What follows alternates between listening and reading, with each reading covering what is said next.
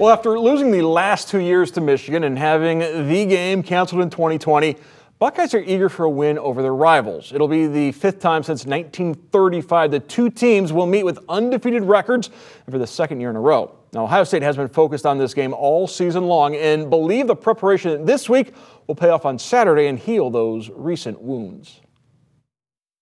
You know, there's guys with scars, and I'm one of them, and so it just drives you every day to work harder and to make sure you do everything you possibly can to win the game. I'm very emotional. I'm trying not to get out of character, but this game means a lot for us, and we're gonna get it done for the state of Ohio. I think we all go in there and debate in the locker room who has the best class. I think who's the best team, and probably number one question you have to ask is, did you beat the team North?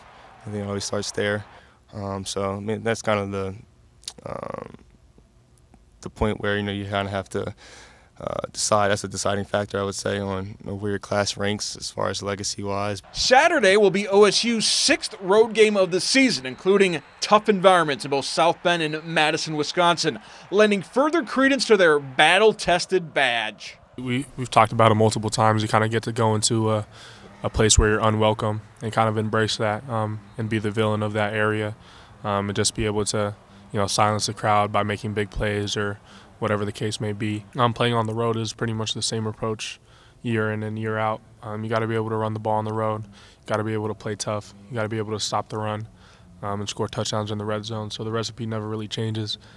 Jim Harbaugh and Ryan Day were both college quarterbacks, and this week both successfully evaded direct questions about their respect level for each other.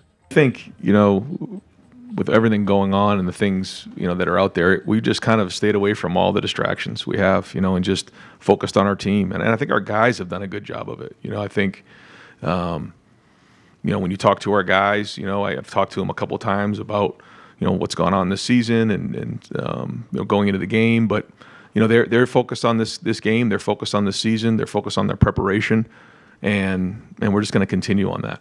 Yeah, I respect them. I mean, it's hard to stand up here and say I don't respect a team who's 11-0, who's done some really good things in the past few years, and they're a really good team. So I think there's definitely a respect level there. I think we know that they're a good team, and I would say vice versa. So I think there's definitely a respect level there. I've trusted my coaches. We watch a lot of film. We watch a lot of little details that can help us get an edge, and I trust that in their vision and their mentalities that we can get it done. I'm not just doing it for myself, man. I'm doing it for my teammates. I'm doing it for my head coach.